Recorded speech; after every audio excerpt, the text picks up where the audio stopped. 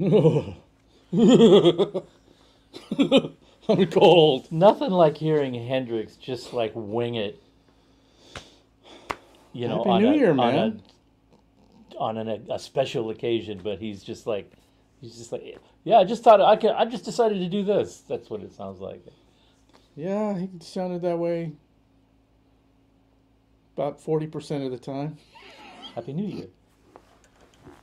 We actually Yay! we actually didn't do our New Year's hug because we were all going 47 different directions simultaneously. We were.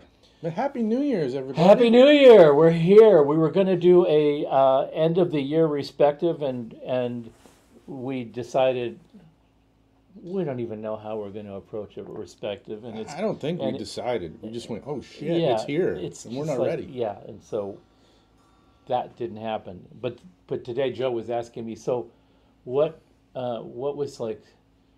We thought maybe we would pick a particular show that either one of us thought was special or something like that. And I couldn't think of anything. And he kind of threw out a couple ideas, and I went, "Oh yeah, that," But I mean, we realized that.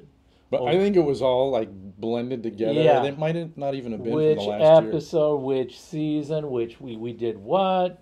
I think we ended up landing on the one that we could really both remember clearly as a standout was Dave and Joe having a tequila drinking contest and Joe losing badly. But then, that was 2 years ago. And then everybody left with COVID, and that was notable for what a train wreck it was. Yeah, I mean it famous last words. It seemed like a good idea at the time. Yeah, there was a lot of fun going down till I was down there. But everybody, how's the weather in your neck of the woods? Because here in Los Angeles, it's cold as hell. It is, in fact. That's kind of a misnomer. It's 47 here right now. Well, the rest of the world will laugh at us, but for us, it's just cold. And it'll be 39 tonight, and you guys, it's 30 below here. Shut the fuck up. I know. And please feel free to chime in and call us a bunch of wussies. Sure, yeah, and let us know how cold it is. Oh, it snowed here this morning. 5 inches of snow. Wow. Oh, in PA, my homeland. Where are you from in PA? I was born in Pittsburgh. You were born in Pittsburgh, and I was born in Pittsburgh. I always associate you with Colorado. Well, that's really where I grew up, but my family's really deep roots in Pittsburgh. Yeah. Oh, I'm sure cold in New Mexico. And it would be really awesome if you guys were specific about, Quakertown, about where in these states you are. It's just fun to visualize where people are at. PA in the house, Westchester, hell yeah. Rain in New York City. Albuquerque, okay. You're in Albuquerque now, or you came from Albuquerque? Brendan is from Albuquerque. Oh, because I have friends. It's cold there. I have friends in Albuquerque now. Yeah? Yeah. Chicago. Okay. Ottawa. Okay, John. So, man, Vancouver. I'm moving there in 10 years, guys. Are the B-balls a little better now for you, John? I adjusted them especially for you. Oh, that's pretty great. Little bow, Man. Do my last little bit of wardrobe management. That's beautiful. Yeah, thank you. It's Did Nico-chan make that for you? Yeah. It's kind of like the spitting image. Yeah. I love that. That's beautiful. Thank you. Indianapolis. B-nuts, yeah. Isn't that a police song? What's that? Isn't that a police song? What? Peanuts. No, that's not the name of the song. That was like the vocal going out into the outro. What are we talking about? I know this is... Peanuts. Wasn't born in the 50s. It was something off the first album. Did they really say Peanuts? They're Or did they? It's the outro of the song, and they're just raging down, and there's tubular bells. It's a beautiful arrangement, and Sting is in the background yelling, "Peanuts!" Like at a baseball game, "Peanuts, peanuts!" And I just listened to that, and I went, "Okay, these guys are going off the rails. I All right. love this band. I can hardly wait for their next record." Yeah. Well, Those guys gave me a reason to live when they came out. I love the Police. Yeah, I love the Police. that's the big reason I decided I needed an Esquire. Mm. Even though Andy used a Telly, I just thought I'm going to go one better. You know, that's funny. I had a Telly Thanks, bridge Rob. pickup neck humbucker Telly for a long time, all because of Andy. And it was, you know, a drunk reverb night. Like, listening to Police, like, I need to have one of those. Let's rectify this now. I bought a Telly. Actually, I traded somebody a guitar for a Telly, and it had a humbucker in the neck position, Mm-hmm. and it was a little crooked. So I decided I could fix that.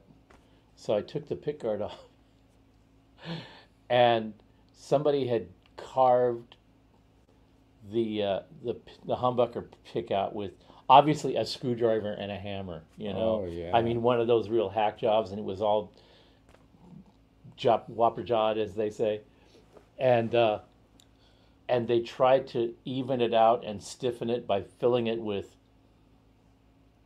used cigarette butts. There was like about 10 of them in there, and I'm like, this is gross. I remember the guy that I bought. He came over to my place, and he just like reeked like a chain smoker. And I'm like, okay, so he did this, and the only thing he said, oh yeah, I need something to stiffen the pickup up. I got an idea. He goes to the ashtray and just starts jamming in there, puts the pickguard on, and goes, okay, now I'm going to sell this. Brings new meaning to that. That guitar is played so much you can hear the beer and smoke. Yeah, really. I don't remember what happened to that, but I don't think I had it too long. Did you mash it on stage? Ziegler. All right. Happy New Ziegler? Year. Jay-Z? Hot damn. Yeah, kick it. Kicking man. it. How you doing? We're cold. Brian Over Hansen. here. No, I don't. You guys know anything about Brian Hansen? One of the guitar players from Christian Death? I don't. I'm only marginally familiar with that band, and But I'm ignorant about a great many things. yeah, I would have to say that I do like the name. I'm intrigued enough by the name to just like Well, you know, go look, search man, him out. you're kind of rocking the Exorcist vibe here. I was just even trying to know give it what a little homey vibe, you know, like a little. the power dress of it up Christ a little compels bit. you. I jacked up the contrast on the color, the backlighting a little bit, and we got a little color in the backdrop, a little additional color in the And then stacks. And then what you can't see is this actually, it's kind of a candelabra. Yeah, So it's half Exorcist, half Liberace. the power of Christ compels you. That's right. I need a little exorcism because Yeah, I got to kick off the year with being sick, guys. you've been on and off that kick for the last few months, getting. I came over here once and I thought I was coming down with something, and Erico gave me this magical thing that I was slammed. So that worked for you. It did. I Oh, never really got. I was feeling run down that evening, and I never descended into the sickness.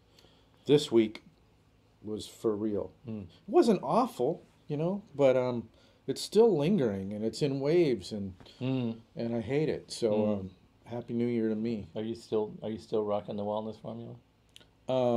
Yeah, what's left? I'm absolutely Yeah. still rocking it. Yeah. I took 2 of them before I came here. Not kidding. What's called For You, Joe? Am I reading that wrong? Called For You. I don't know what that means. I feel dumb. Rob is asking if we're going to exhibit at NAMM this year, and no, we're not. I'm going. So I'll meet you at the food truck or wherever we end up at the bar or wherever. Oh, And oh, oh. Maybe we should talk about. We're talking about doing NAM updates as a part of the Mals, uh-huh, right? At right, the end of the month. right. And we're also going to do something new here. Well, we're talking about it. It's like a trial Right. run. We are going to attempt to do the Malcontents once a week now until we drop dead, Yeah. or Erico kicks us out of your house. Yeah. Well, we're trying to work it out to where we can do it every week, but it doesn't necessarily mean we do the full blown production, as it were, like it is ever really full blown, but because of our schedules. But we still have all this stuff to talk about all the time, and not a practical way to do it every week, Right. because all the stuff that's going on. I mean, and we both got a shit ton of stuff going on. So we thought we might try, and I think we will try doing it a couple of shows a month the old way. Yeah, kind of remotely. I'll be in my place. You in your place, and I'll just sit at my desk with my mic and Yeah. and And we thought that desk camera. We'll do it remote style like we used to do. The difference is, season 1. yeah, the difference is you have bandwidth at your place now. I do. And the other thing is that kind of opens us up a little bit to have more guests on who are in remote locations. Right. When they can't make it here to the to the headquarters. So I mean, we'll see. Maybe, I mean, all jokes aside, maybe you guys will decide that that's too much, and you don't really want to tune in for that many. We're just trying And I to wouldn't blame engage you if interest. you- Yeah, yeah. I don't know. It's like, no, it's not an insult if we find out that's just too damn much. But we're Yeah. going to attempt it. So Steven says weekly would be interesting, and my immediate thought was, yeah, until it isn't. Right. Yeah. And then it'd be like, Yeah. Middle of February, you guys jumped the shark. yeah. Go back to- after 3 or 4 of those, I'm sure we'll Maybe once a month, guys. Yeah, Well, I'm just anticipating how soon it'll take for people to kind of go, yeah, right, Right. Exactly. yeah, And Steve, I see what you're saying there, and I just we missed context given the timing. Yeah, it's cold here, but it's what? It's 50 right now, or is it? Has it dropped under 50 it's yet? 46. And for us, man, 46, 47. Oh, it's 49. Ooh, no, 47 that's here. 40. Yeah. It's So nice and cozy in here, though. yeah, laugh all you want, guys. So we see a bunch of questions coming in. That's great. We're gonna do our best to get to all of them. Because you asked for it, is our semi-proprietary once a quarter episode where people just ask you 8 million questions. Yeah, and I try not to go off the rails answering them. Yeah, and sometimes I try and bring you back to earth a little bit. With varying degrees of success. Exactly. Right. Yeah. Sometimes I cut you off when you don't want me to. Yeah, well, I mean, when we talk about the stuff that we want to talk about off camera, Yeah. I realized this today. The same kind of dynamic occurs between you and me talking about that stuff as it has happened, as I experienced in the last band I was in, where No idea where this is longtime going. buddies. We'd been in in and out of a variety of different bands together over the span of time. And the last time we started rehearsing regularly, it was never really all that clear that we were preparing to go out and foist that on the public. It was more like, was for fun. Okay.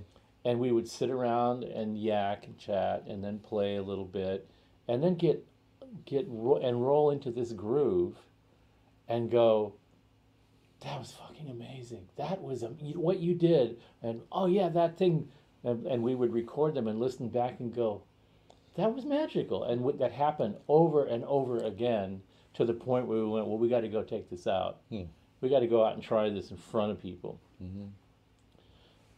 And the same thing would happen with that, is like what happens with us, where we put all this time and effort and we think we've got all our I's dotted and our T's crossed and blah, blah, blah. And then the shit's turning off and it's echoing and it's squirrely and the sound goes away and it starts chattering, all the things that you guys have seen us sort of like stumble through. And it was just like that live.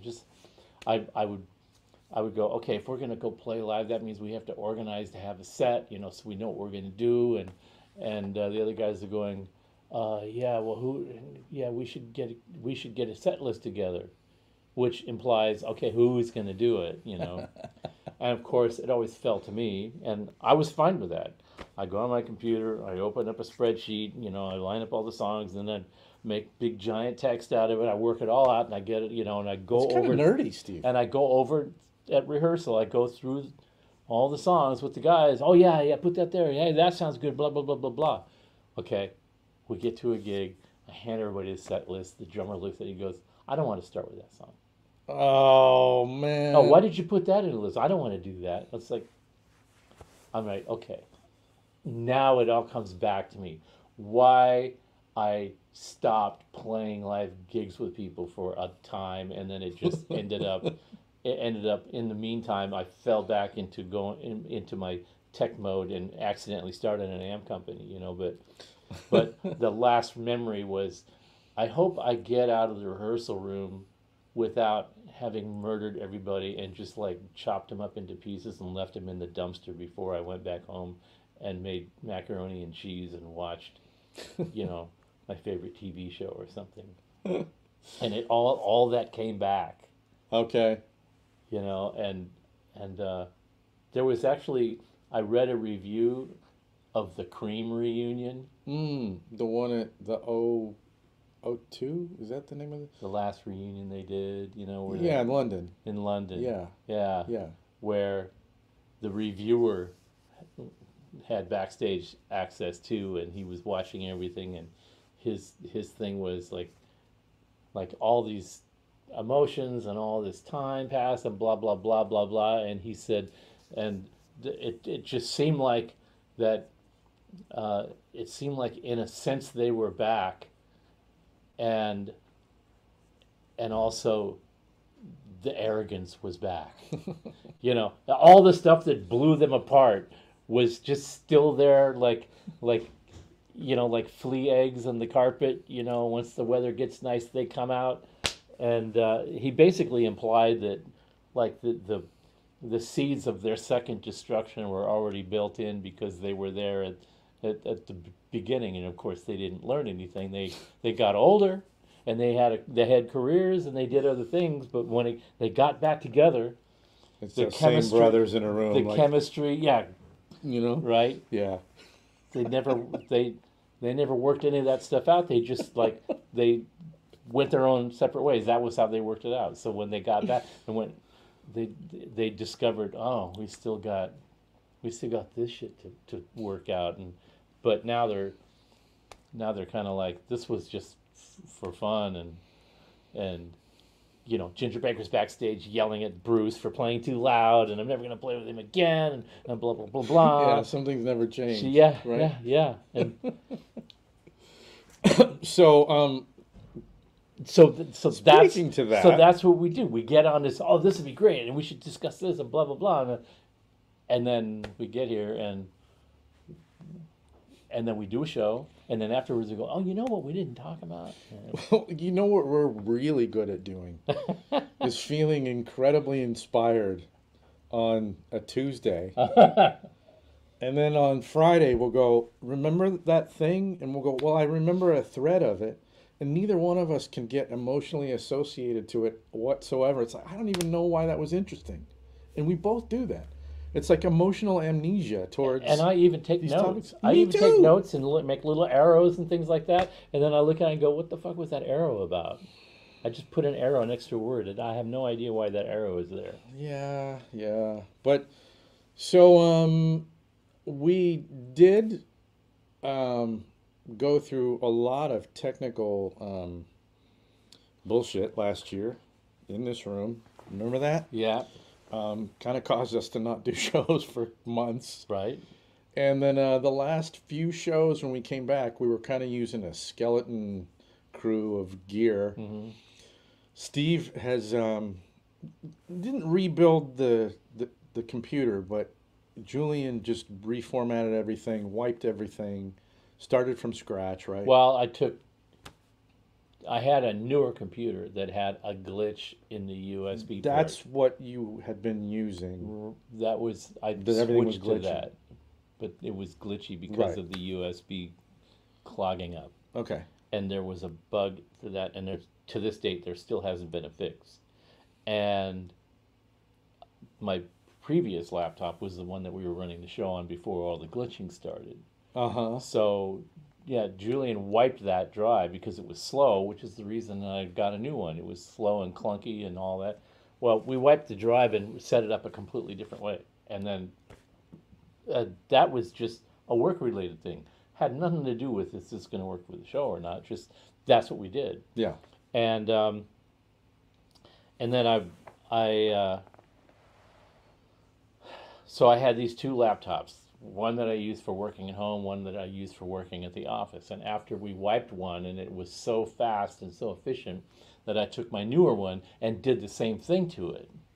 And it was nice too, but when I plugged in all the show software, it started doing that glitchy thing again. So I went, oh, I don't remember the old one doing that. So I pulled out the old one. Now it's all working fast and, and has tons of memory and all that. It was really wicked fast. Yeah. I put it on, and it's not doing that glitch. So we're back to using the original laptop that we were running on the show before, the first 2 seasons. Okay. And then there must have been a Windows update or something like that had happened in the interim that had rendered it not working. So I went back to the old one. It's been fine. It's really fast. So that's what we're running off of tonight. And that's what we're running off. And we Everything did a whole is running reset. off of that. The sound is better. The lighting is better. The cameras interact with it more efficiently than they did before. And But man, we had a tech rehearsal last night. yeah, and it was. We have some special footage from that. We were Yeah. working hard in here. Yeah, know? It was. This was the scene last night. It's pretty great. All right, so here we are. Big gorilla fart. Okay, if we must talk, we're talking now. We're talking now. We're talking. Sans gorilla farts. Sans gorilla farts. I learned my lesson.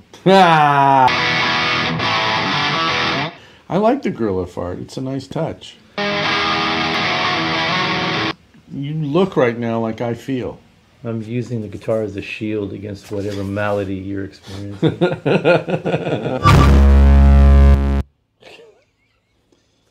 It's hard work, Steve. Gotta alleviate the gorilla farts. Yeah. Dude.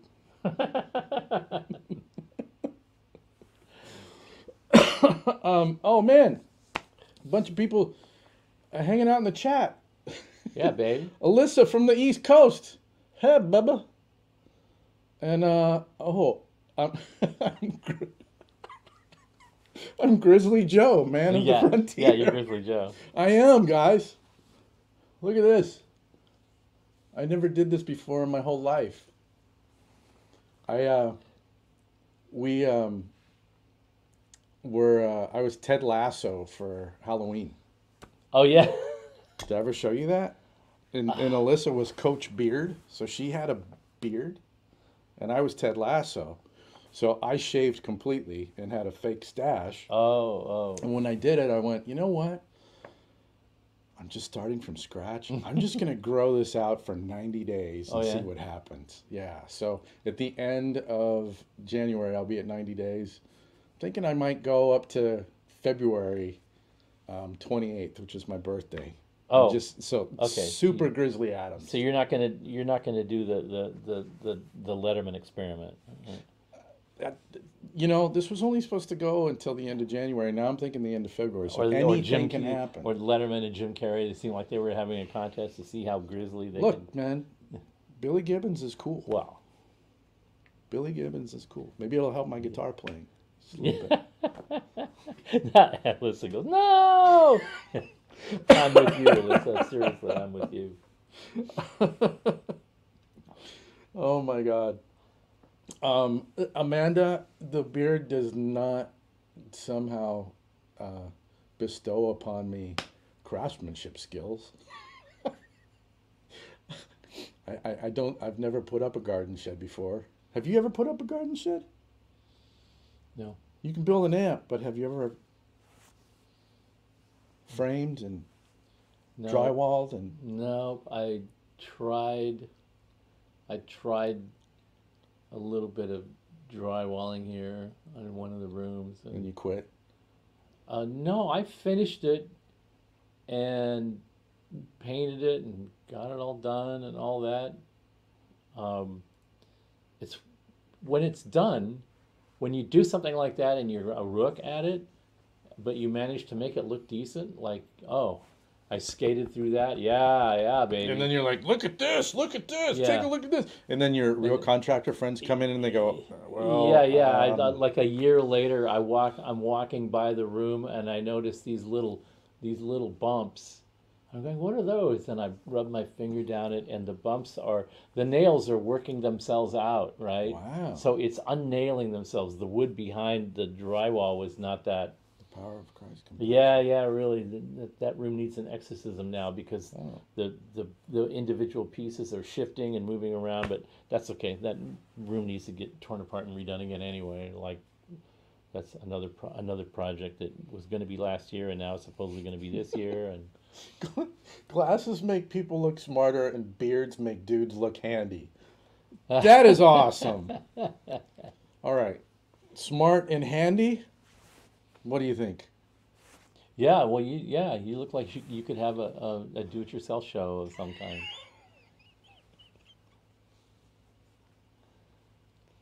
Today we're going to lay a new driveway. Oh my God, that is awesome. Yeah, Well, that's pretty awesome. Should we answer some questions Sure. and get this show on the road? Yeah. Because we've been getting questions from the very beginning. And actually, I do need my glasses because I'm old. Okay. First one. And this sparkling water is going to have to be substituted with something with some more hair on it at some point soon. Oh man, I really shouldn't with my bad feelings. Yeah, but you're I gonna know. make me want Yeah. a little nip of some bourbon or something. Something. I'm just probably going to have a glass of wine because I'm in the Okay. mood. All right. So the first thing here I want to acknowledge is, and you know what might be cool? Can you switch to the Nico-chan cam real fast? There's nobody there. That's fine, because Okay. Steven is saying he wants to see me experience the SIG-X live, and I know that you aim the camera right at the SIG-X. So I wanted to bring that up. And I wanted to make the point that that's the one amp in the line that I've never played. So we really need to kind of put that into the queue in one of these episodes, because I'd love to play it on here. And I would love to spend time with it. So, acknowledgement, Stephen. Well, let's See what I did there? What, did you do something that I... Yeah. Okay. Apparently I muffed it, so never mind. Oh, what was happening? I was trying to do the picture-in-picture thing. Oh. That's going to take a little bit of practice. I guess so. Yeah, okay. Buttons, more buttons. What's up on this special episode on You Asked For It? Wouldn't it be the new upcoming Ultra Lead? Can't say anything about anything upcoming, right?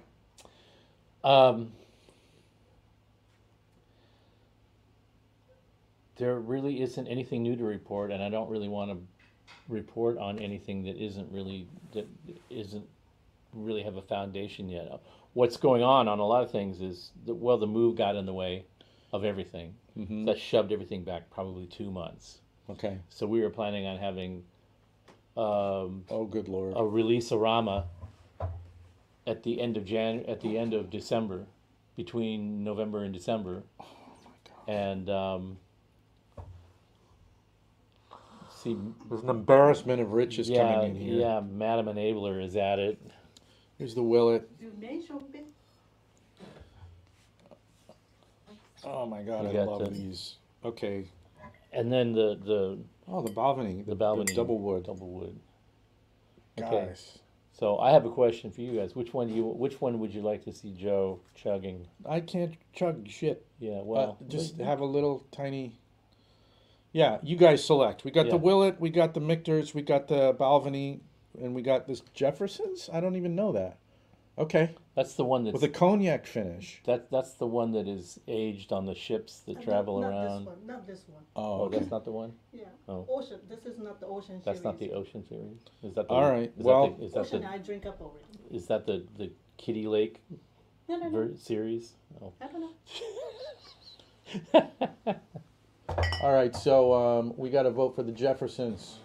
We got to vote for the double wood. We got 2 votes for the double wood. Well, Alyssa's telling me to have the Balvenie, so I think I just orders from headquarters. That's what I'm going to have. Okay. Okay, now we need to go back to the questions. Jeez, did I eat anything today? Because I was thinking a margarita would be appropriate, the first margarita of the year. But Not for me, friend. on the other hand, Whoa, even more. I think we've already. You never tried that one. You never tried this one. Well, look, it's the beginning of the year. We got plenty of time. Yeah. And I need to get better. So, did you finish answering that last question about new products? I don't even think we started it. Good Lord. Okay, there's no more room on the table I here. think Nico-chan's trying to prove a point. Yeah. I'm not quite sure what it is, but I think she's trying to demonstrate that she keeps bail money in her purse at all times. okay. So our buddy Wayne, it's nice to see Wayne on here again. Oh, I was just saying about the whole release schedule got shoved back between from November, December to January, February. Right. So there are going to be things that we're going to be talking about within the next 2 weeks worth of shows. Great. But funny things are still happening on the supplier side where everything is all locked down, the parts are ordered, this and that, and then all of a sudden the supplier goes, oh yeah, you know what, we misquoted that. It's like the part that we quoted you was double the price. That has happened, and on a key component. Let's see, the sheet metal fabricator that we use to make all of our chassis, they just decided, hey, you know what? You know what's going on here? I got some news for you. What's the news? Yeah, we're shutting down, and all the orders that you gave us are not going to get made. And that was nice to hear just before the end of the year. So they're all shut down, and we've been scrambling, going to other suppliers, getting those parts back in the production queue again. But that adds time, because it's drawings, it's specifications, it's silkscreen files. They have to. There's a learning curve there where they have to get up to speed, which means that we have to review samples again instead of just giving somebody an order and saying, "Here, make 1,000." Do what you did last time. Yeah, make 1,000 of these. It's like, no, now we need to see a sample of the raw metal, and then we need to see the sample after you've painted it, and then we need to approve the paint job that you did, and now go back and silkscreen it, and then we need to approve the silkscreen so that we make sure that you've got everything right, and then you can go produce it and give it to us. So that's going to take us out to February on a lot of this stuff. So we'll be talking more about it then, and as soon as we have something that moved forward, and since there's 5 or 6 things in the queue all simultaneously. Whichever one comes to the top first is the one they're going to start talking about first. Well, that's the one thing that I was going to say. That And I we thought- don't know what that one's going to be because there's all these ins and outs on every single one of them. But I thought I could say this and not get yelled at, which is just there's a lot of really cool stuff very close that everyone will be excited about. Yeah, So, and just it'll be can't fun, talk about it, right? and it'll some of it will make appreciating your gear easier and more fun and more useful, and that's There's like another a real question big thing. kind of about that, but let's move on to Okay. Wayne's question. He's asking about the current lineup of speakers that you're putting into cabinets and combos. Fryette, I guess, Eminence, Fane, combination stuff. So let's just organize this. What are you currently using? And then what do they kind of excel at? Well, we're still using the P50E for the 412 cabinets and 212 cabinets, and in addition, we're using the Fane F70Gs for the 212 and 412 cabinets. The fat bottom cabs are the ones that come either way. Okay. The deliverance cabs are only available with the Fanes now.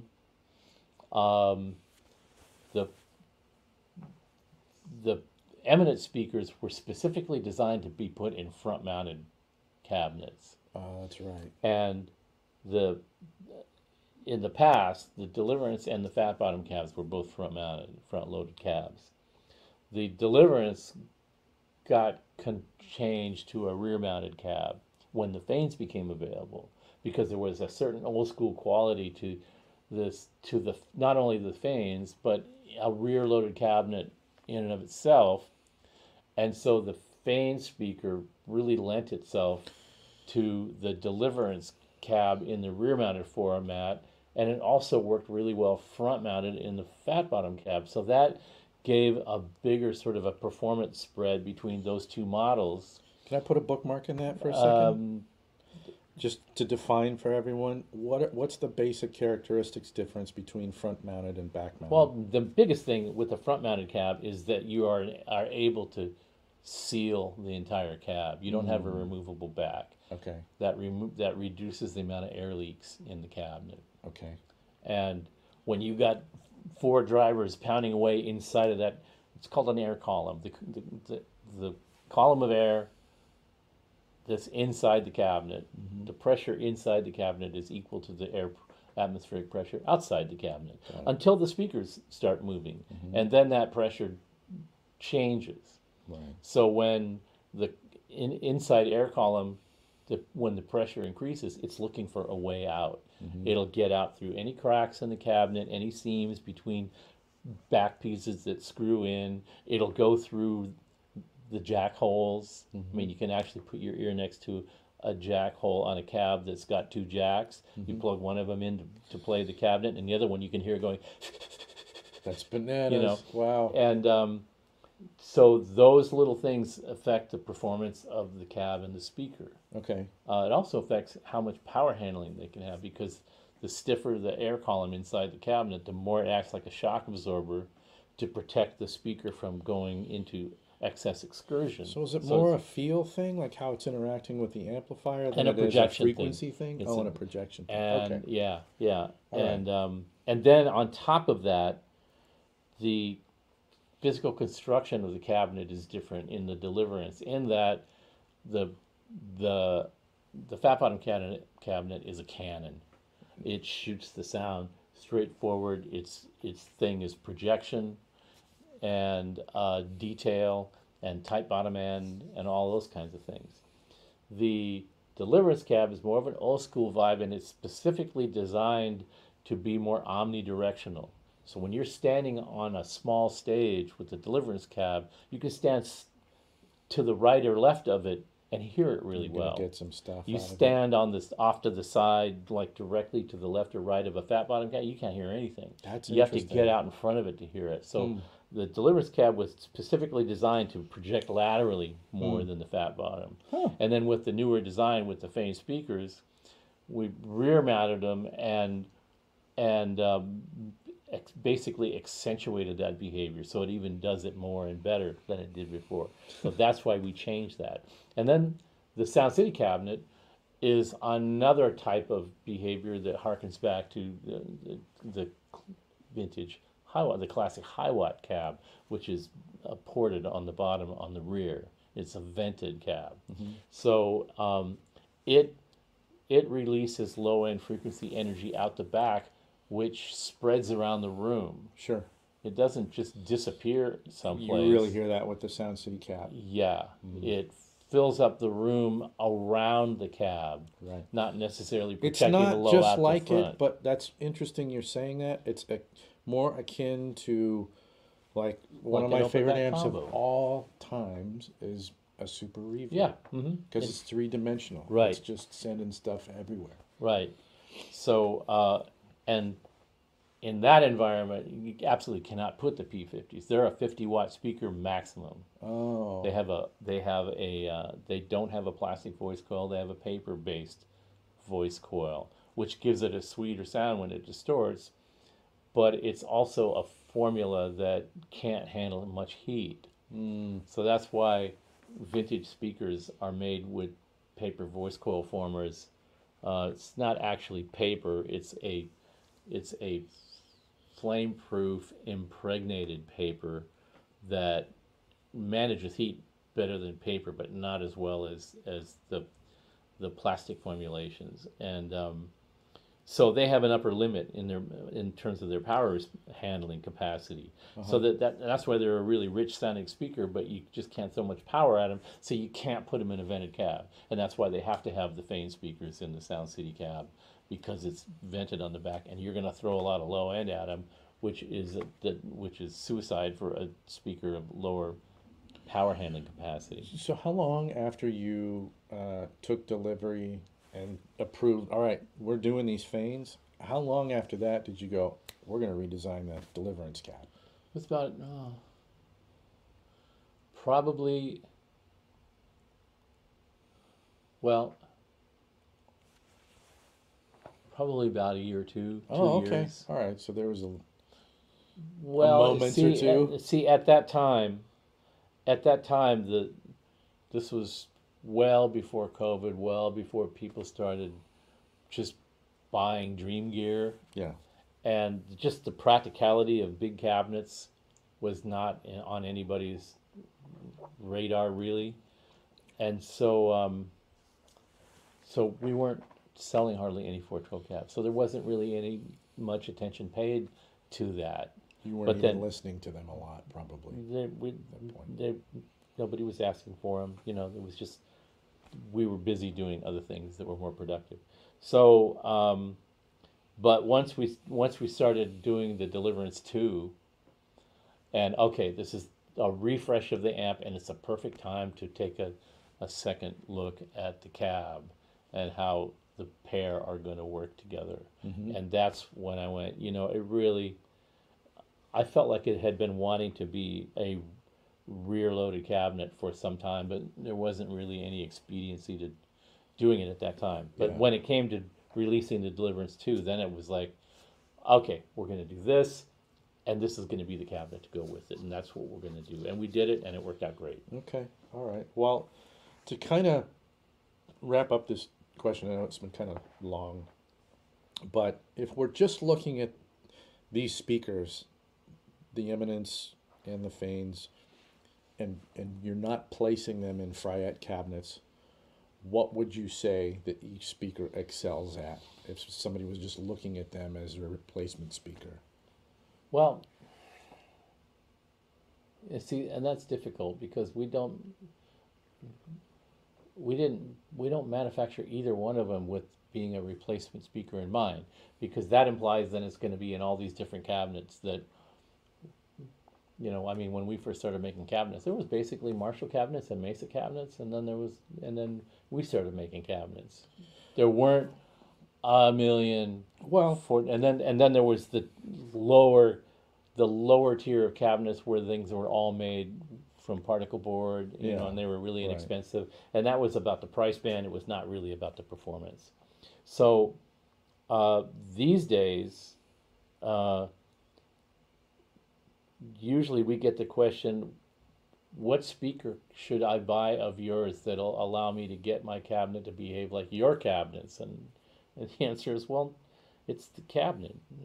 You know, it's like, Well, then- what tires should I put on my car to make my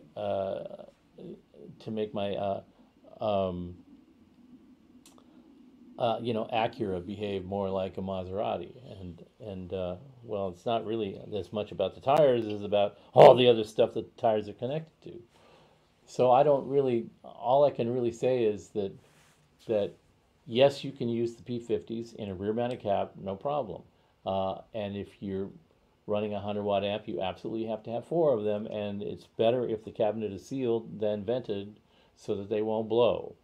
And and then as far as the characteristics of the P50s and the F70s are similar in that they are more balanced harmonically, where they don't have a particular frequency that juts out and Like gets in the way. like Yeah. vintage 30s. And the or bottom end on both of them tends to be tighter and more well defined. So really the F70 is the higher performance version of the P50, but it also has a little bit more mid-range presence, Okay. mid-range accentuation, without being overbearing. So it's still, I mean, actually, when we kind of signed off on the F70G, we went back and forth with Fane a few times, and when we finally signed off on it, and then we did this A/B comparison with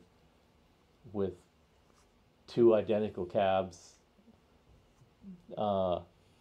brand new identical cabs. One had P50s and one had F70s, and they were both mounted the same way. And when we A/B'd them, I went, God, they just sound like brother and sister. It was so funny. I went, well, of course they do. That's how you hear the stuff. So when you tell the suppliers what you want, you're telling them, you're guiding them through this lens that you already have established for a long period of time. So of course it sounds like the thing that you already have. And all we really needed out of the Fane was to get a higher powered, higher performance speaker that you could lay into it more, so that we could make a 212 cab that you could use the Ultra Lead with or the Deliverance 120 with without blowing the speakers. That was really mostly what the Fane thing was about.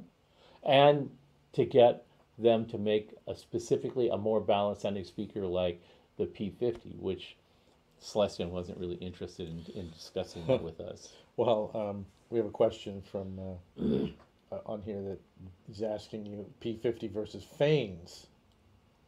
Well, actually, it says chat preferences. I guess, are you putting that out there? Like, what does everybody else like? Most, do they have a preference? You're just thinking that it's kind of dependent upon what cabinet they're going in. Absolutely dependent on what cabinet they're going in. But you're a fan of both of them, obviously, or you would not be putting them in your amplifiers. A fan of what? The different speaker models. I'm a fan of the product that we designed to put in our product. Right. I mean, Yeah. I don't really, that's kind of a funny way to put it. I don't see myself as a fan of our product. I just see it as like, we made this to do this. And it does that, so of course I'm happy with the result. I mean... Well, what I'm saying is you're not picking one over the other. I tend to lean towards the Fanes because they have this other little characteristic that I personally like. And what is that characteristic? It's this slightly more pronounced mid-range. Got it. But that's only when, I mean, gosh. Okay, let me give you an example. So Helmet has been using P50 loaded fat bottoms forever. 20 years at least, 25. And with Page, I don't present anything to him that is going to throw him off of his game, or I'm not going to throw anything at him that's going to be perceived by him as like foreign or like from out of left field. What do you think of this? Because he's not that kind of experimenter kind of person, and a lot of guitar players are not. Yeah. A lot of guitar players, in fact, some of the most widely known guitar players barely know how to even navigate their own gear.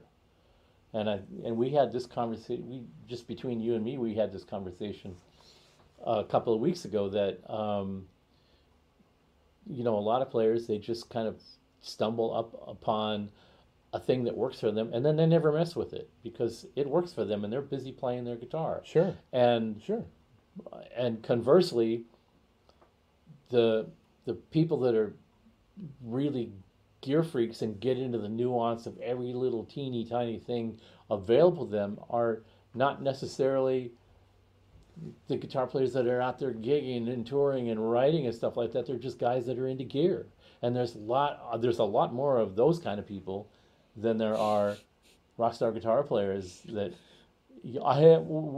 which jack do I plug this into? Hey, it's really humming. Let me see your guitar cable. This is speaker cable. Oh, it is? It's that.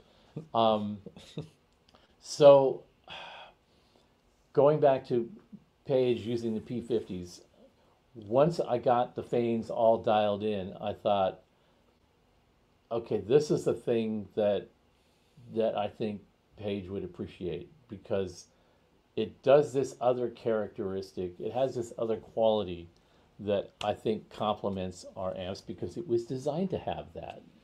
And as far as his playing is concerned, I noticed that he does have a little he pays a little attention to the mid-range being in the right place at the right time. And that's why I showed him the Fanes, because I saw that as he sets up his amp a specific way to get it to behave that way with his cabs. And it's a little bit more mid-focused than you would think listening to him live and listening to his records. Mm-hmm.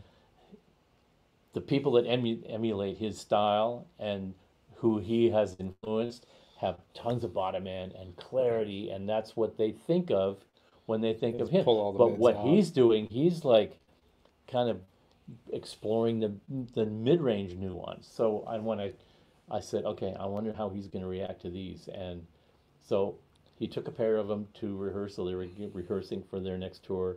And he came back and he's just like, that was just like the icing on the cake. Oh. Huh. And he didn't really change his amp settings, because when his amps come back for servicing, he's got all the knobs marked. Where he didn't change anything. Yeah. He just went, oh, yeah, this is kind of like a little more of what I like. Mm-hmm. But he's also got a couple of the P50 loaded cabinets in Europe, so when they tour there, that's what he has over there. And he goes and does the European tours, and he doesn't call up and say, I can't do this anymore. I can't stand these old cabinets anymore. I need to get the Fane loader ones for Europe. He didn't say anything like that. He was just like, yeah, it went great. Yeah, sounded great. Yeah. All right. Well, I know the answer. So it depends on who you are, what you're listening for, and how you want to slice it. And there's 8 million ways to slice it. What's the Paul Simon song? How many ways to leave your lover? Yeah, right. Get a new groove, Lou. Yeah. What can you tell us about the new product that works with the power station? Nothing. I can tell you this. Oh, you're gonna. It's gonna be so much fun. You're gonna have so much fun, and you're gonna blow your own mind. You're gonna go, wow, wow. You're gonna discover new things, and you're gonna have a lot of fun with it. And then the next thing that's going to happen is we're going to hear from a slew of people going, why didn't you come out with this 10 years ago? And, well, you guys weren't asking for another crazy level of shit 10 years ago. You're asking for it now. So, it just so happened that the way gear evolution has gone, it this this need arose, and we decided that it was a need that we were uniquely positioned to address and solve this problem that nobody else will do, because they don't make this product and they don't interact with the customers that use it to the extent that anybody else has a solution for this specific question that people constantly ask us about using the power station in this specific sort of way. So nobody else would think of making a product like this, and so they don't. And the only reason we did is because we make the product and we get the feedback from the customers and get feedback about how they're being used and how they would like to use it going forward. And that gave rise to the a typical thing that happens with us all the time, which is our people bring us a new problem to solve that requires a unique approach to resolve that problem and not create more problems in the process. So that's what I can say, and I'm excited about it. And you'll be hearing about it soon enough. John Ziegler asks, where did you move the shop to? We moved to Chatsworth. We're off of Topanga Canyon, just a little bit south of the 118 freeway, south of the Santa Susana Parkway Road, which is the road that goes to the Spawn Ranch, which is where the Manson family lived, and it's kind of this nice hilly area with it's not the there's trees and raccoons and skunks and it's nice, kind of rustic hilly sort of area. It's really a nice area. It's really nice, and the campus where our business park is located is really nice. It's really nice and really kept up, and the building is nice, and our unit is really, really nice, and everybody's really digging it. And it's a little bit north of, and therefore a bit removed from, the porn capital of the world part of Chatsworth, which was... I didn't know that about Chatsworth. Yeah, Really? it was really big. And Wow. it's not so much because so much more of it is done online these days, but there was a period of time when Chatsworth was the porn capital. No kidding. Wow. Yeah, and there would be electronic suppliers in a business park, and right next door to them there would be like, I remember there was a electronic supplier that we bought a lot of stuff from, and we would go there and pick up stuff all the time. And right next to their unit was this unit that said Vivid Pictures. Uh-huh. And if any of you aren't aware of any of that stuff, you know what Vivid is about. So that's where Vivid was. And you have vivid memories. yeah, and so Chatsworth. you would see, I'd go there and pick up some stuff, and I'd come out, walk to my car in the parking lot, and some girl would drive up in a brand new Vet and get out of the car all decked out and stuff like that. And a few minutes later, a guy would roll in a broken down F-150 pickup with 3 different kinds of tires on it and 4 different kinds of paint, and like he was the co-star. So that pretty much told you all you needed to know about what was going on there.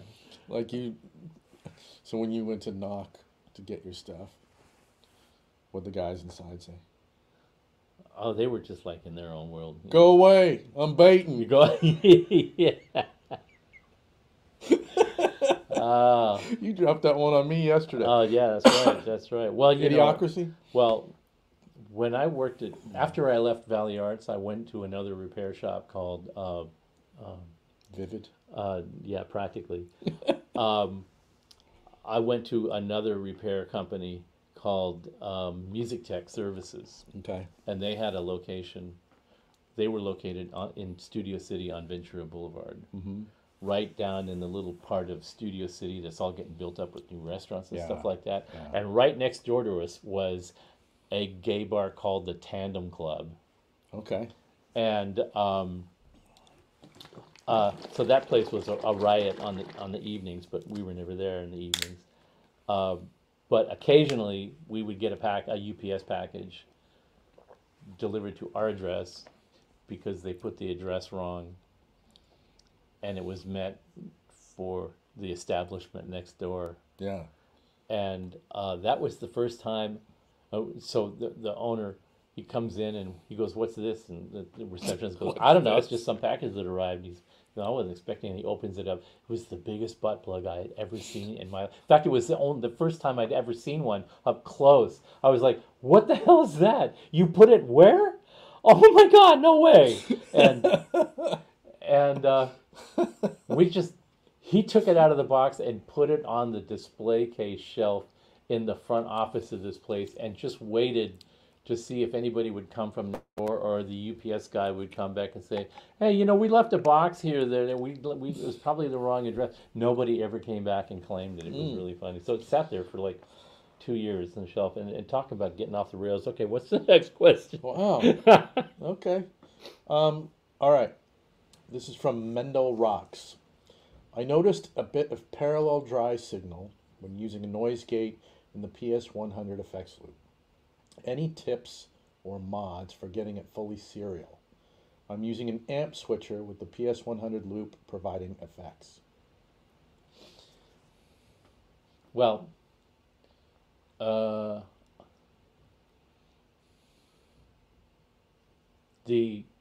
effects loop in the power station is series, and there will not be any dry signal bleeding past it, except if you turn the volume pretty much to zero, or practically zero. And the reason for that is because there's a reactive load in the box next to all this other audio circuitry. Yeah. So if you basically lambast that load with a cranked high-powered amp, it's going to bleed some signal around the box just because the cables are in close proximity to each other. Right. And so there's just going to be, that's going to bleed into the effects loop a little bit, but it's a very minute amount. So if you're trying to play the and it depends on which one are you talking. Was that the PS100? Yeah. Yeah. Yeah. They tend to have a little bit more bleed because they have more power, and they also have a switchable effects loop, so there's more signal passing back and forth between the load and the power amp. So that's just kind of the nature of the beast. When you're running that much current through the speaker jacks, and you have a bunch of cables in close proximity to each other, that's just going to happen at low volumes. You're going to hear that bleed. But at normal playing volumes, or at live volumes, or band rehearsal volumes, that can't be an issue. There's just not that much bleed in order for that to happen. And if there is enough bleed for that to be a problem, then it could be that there's a ground connection inside there that could be not tight enough, or something like that. Something that could be dialed in and tweaked at the factory to reduce that if it's excessive. And the only way we would know if it was really excessive is to get it into the shop and have a look at it and test it to see if it exceeds the threshold of the minimum amount of noise bleed that is specified for that unit. And it's very, very low. You would have to be practically playing at whisper volume in order to detect that. Okay. All right. Next question. I don't know. I'm kind of thirsty. I can handle more questions, but I'm getting thirsty. I don't think Get down with your bad self. I don't think whiskey is what I'm looking for, bourbon. But let's go on to the next one. But I'm gonna need to have some kind of a glass of wine or something to grease the skids. Well, the next question is, Yes, sir. will the upcoming new Ultra Lead be way larger than the D120? No, they're physically almost the identical outside. Physically dimensions. same-ish. Yeah. Big, no. We have a pretty standard large head format that, even though they look like, if you look at the Deliverance and the Ultra Lead and the Sig X from a distance, they look like different size amplifiers, but they're actually practically identical all in size, all three of them. It's the cosmetics and the way the panels are laid out that make them look like they're different sizes. Oh, okay, all right. I mean, if you look back here, you can see the the Sig X on the bottom and Deliverance above it. They Okay, look like ready? they're Let's go. yeah. Go the other way. They look like they're completely back. Yeah, right. Here we go. All right. This is a highlight reel. Yeah, and see the CLX, which is the same size as the Ultra Lead on the top. Those are all three the same size heads, and that's going to remain. Thank you so much. Okay. All right, I'm ready for the next question. Well, cheers. Cheers. Fruit juice and fruit juice. Mm-hmm. Oh, and here's for you in case you Oh my decide you gosh. need that. Okay. Next question. Our buddy Nigel asks, well, he says, I had a VHT fat bottom Mm-hmm. with 8 ohm Eminence P50s, and it was wired parallel series like Mesa and Marshall. No, they were 16 ohm speakers because we never made an 8 ohm P50. Oh, interesting. So the question is, other than the stereo option, why do you prefer this wiring in terms of tone? PE50, not P50. PE50. Well, that's probably an error because P50 is the P50. There's only one speaker that we make like that for 412 cabs, and that's the P50E. So Oh, okay. probably got the E in the wrong position. But we only ever made that speaker in 16 ohms, and only ever used it in the 212 and 412 fat bottom and Deliverance 212 and 412 cabs. What about the P50E? That's what I just said. There's only a P50E. So there's only one speaker. P50E. Is there a P50 with no E? Nope. Okay. And they were all 16 That's ohms. right. That's it. There was never an 8 ohm. Okay. Now, they're wired series parallel so that it will land at 16 ohms total impedance. And that's the only way to get a single speaker to exhibit the same impedance as 4 speakers together in the same cab. One 16 ohm speaker, 4 16 ohm speakers wired series parallel will yield 16 ohms. So that's done to maintain the 16 ohm impedance. You don't want to put 4 8 ohm speakers in series, that'll be 32. There isn't an amp made that has 32 ohms.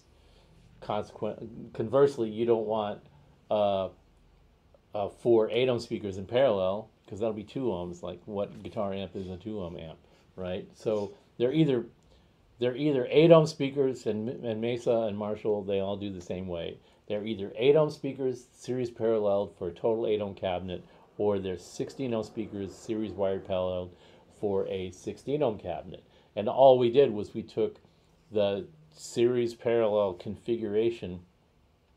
Most cabinet manufacturers make the top 2 parallel and the bottom 2 parallel and then series those pairs. Mm-hmm. We make the left pair parallel and the right pair parallel and then the 2 of those pairs in series this way. So with the switch on the back of the cabinet, you can break them apart and then they Right. become 2 8 ohm Right. sides because they're 16 ohm speakers in parallel. Mm-hmm. So you can have a stereo enabled cabinet that's 8 ohms aside when it's in stereo, and when you plug it into the mono jack and set it to mono, it will be 16 ohms. If you plug it, and then the extra benefit of that is if you leave it plugged into the mono input and switch it to the stereo function, it will still be mono, but it will be at 4 ohms. Mm-hmm. So that cabinet is capable of being run at 8, 4, or 16, depending on your application. That's why that was done that way. But in general, yeah, I prefer the sound of a 16 ohm cab because I like the behavior. The interaction between the amplifier and the speaker cabinet is fuller and more chimey and sparkly to me when it's series parallel. The other thing that series parallel does, and this is really geeky shit, each speaker has a frequency response curve and an impedance curve. Yeah. Each speaker. the impedance curve of each speaker is generally pretty close because it depends on a couple of mechanical characteristics of the speaker to create that curve, and those don't vary a whole lot. One of them is the low frequency resonance of the entire speaker assembly, the cone, the spider, and the dust cap, and all of that have a specific mass. And the resonant frequency of that mass doesn't vary much from one cone assembly to the next because the mass is about identical every time. Yeah. They don't change significantly. He's looking at me going, and I'm thinking of this and the time that I dressed up for Halloween as a full-blown geisha woman, and I was dressing down a UPS rep who had given us this UPS software to load into our computer, and it wouldn't work, and I'm busting his ass about getting this software up and running and working because we're a business and we're trying to ship, and we've got stuff to get out this week and it has to go, and we are hung up on this stupid software. And I went, excuse me, and I have to go to the restroom. And I went to the restroom and I looked at myself in the mirror and I went, oh shit. I just can't believe I just did that. I read this guy the riot act as It's fantastic. You as a didn't geisha remember. woman with the whole thing would have been blown if you would have remembered. the wig. I had a little umbrella sticking out of the top of the wig. They're pictures. And I've seen the this. perfect makeup and a really nice kimono with the wooden slipper, the whole 9 yards. And I looked myself in the bathroom mirror and I went, "You're such an asshole." You could have just like kept your mouth shut and like let him leave and then called him later. But no, I had to stand there Well, and watch him thinking, you know what, I'm about 2 minutes away from just like calling the psychiatric unit on this guy. Anyway, the mass determines the low frequency resonance of the speaker assembly. This is with regard to the impedance curve. And then the inductance of the coil in the voice coil in relationship to the magnet that is driving it similarly don't change much from assembly to assembly. So that inductance rise, the high frequency inductance induced rise in the speaker, is the same from one speaker to another speaker of the same manufacturer.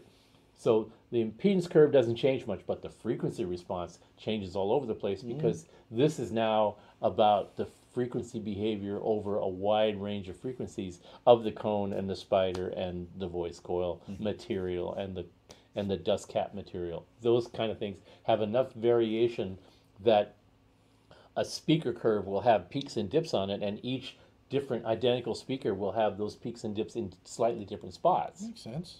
So what happens when you put 4 speakers in a cabinet and wire them series parallel, they interact with each other in such a way as to even out those peaks and dips because and it's an aggregate, Yeah. right?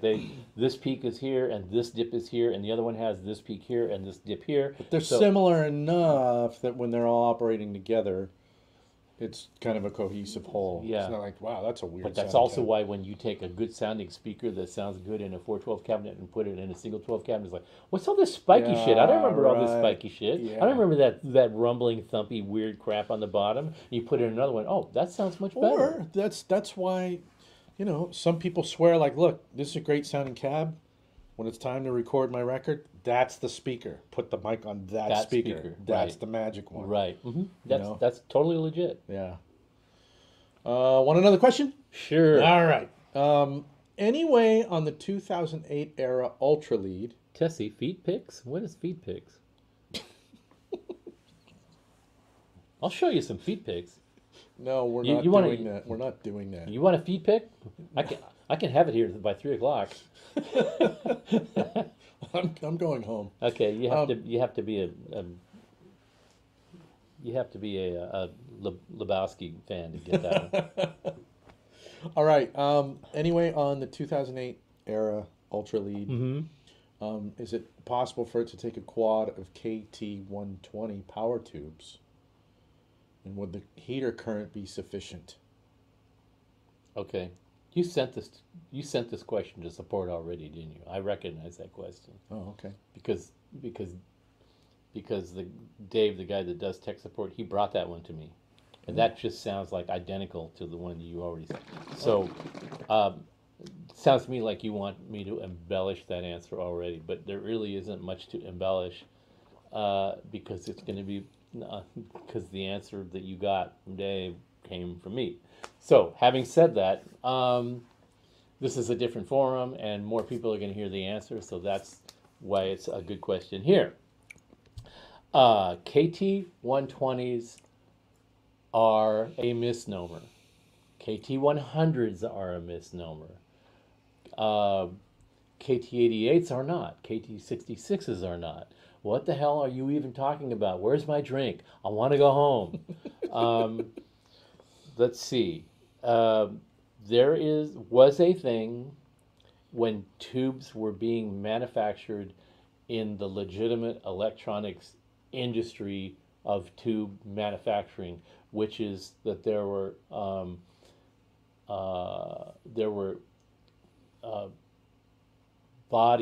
governing bodies that determined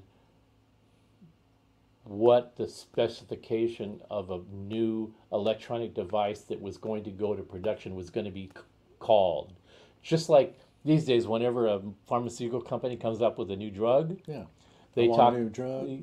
They talk about, they have corporate meetings to talk about what they're going to call it and how they're going to present it, and they give that information to the FDA, and the FDA assigns them basically, okay, this is the name the chemical name. If you see ads for pharmaceuticals, there's the advertising name that they use.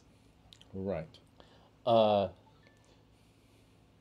you know, And it's always the most weirdly generic yeah, drug sounding.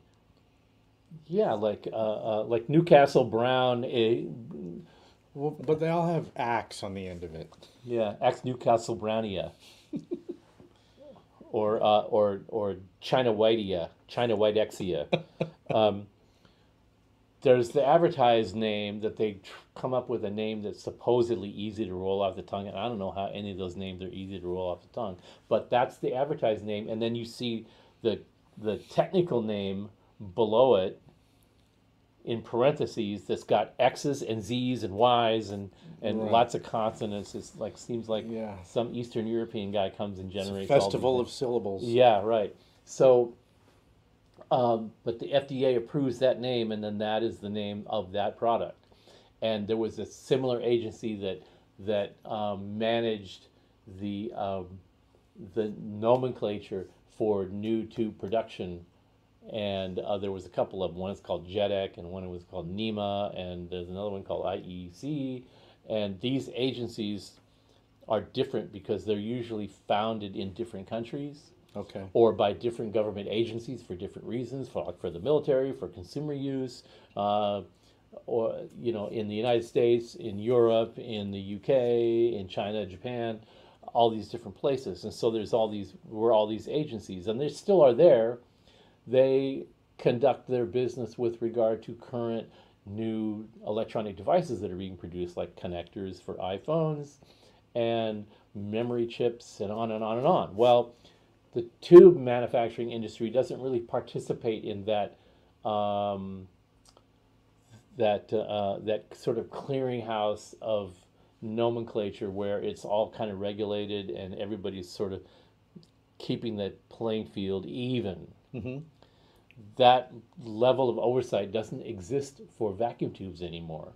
And so all the people that make vacuum tubes just arbitrarily assign a name on it to get you to think that it's doing a thing that it isn't actually doing.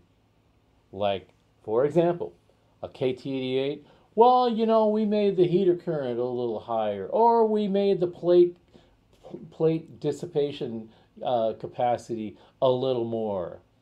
And so we're going to call it a KT120 because it has more. More of what? Well,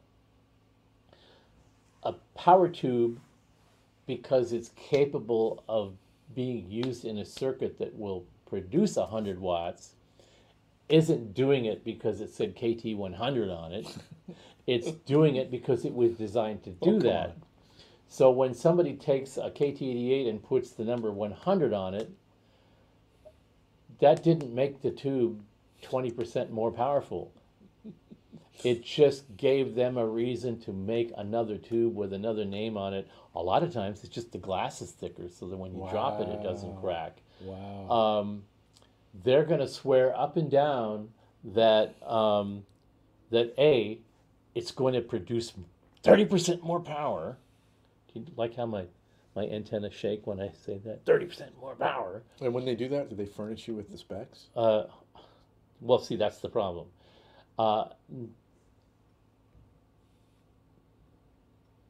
They don't tell you that a tube will only perform a certain way under certain electronic conditions. The plate voltage, the plate current, the heater current, all of these kinds of things.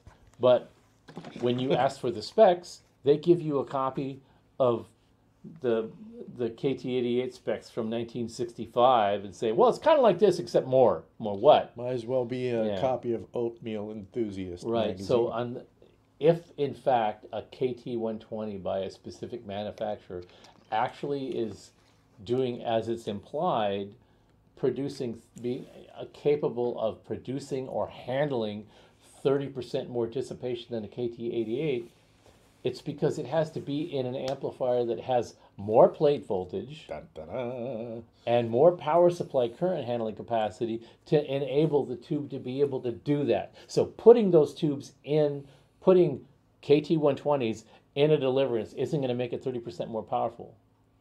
It's just going to basically give you a set of tires that you can inflate to 45 pounds per square inch rather than 38 pounds per square inch. If you get the analogy, it can't produce more power unless you give it more energy to convert to power. And that doesn't happen just by switching the tube. You have to switch the power supply. You have to change the output transformer. You have to change the bias. It's change everything. So, will the KT128 work in a deliverance? Sure. Will it make it more powerful? No. Will you perceive it to be more powerful? I don't know. It depends on how you perceive power. If it sounds clearer and brighter, will you think that means it's more powerful? If the bass sounds tighter, maybe it's just got better definition in the low end, but it doesn't necessarily mean it's putting in more power. You can't really say that unless you can actually test it and demonstrate that it's doing that. And I guarantee you that the specs that you get from the manufacturer for that tube will not have anything in there indicating that is so. So they should just stop saying shit like that because it's misleading and it leads me to go on rants like this. So I need a mic for you to drop after this. Yeah, well. This is why I like doing this show. I see the industry is riddled with stuff like that. But I mean, that's a roundabout answer, but that's thorough as hell. Like, that's the real deal. That's the only way it works. There's no company making vacuum tubes that violate the laws of physics. It's just they're not doing it. How many times have you when you put a tube in and it does have a tighter low end or whatever, you're used to an amp that's crapping out in its power band. You're like, oh, that kind of clipping down there, that's what happens when it's running out of juice.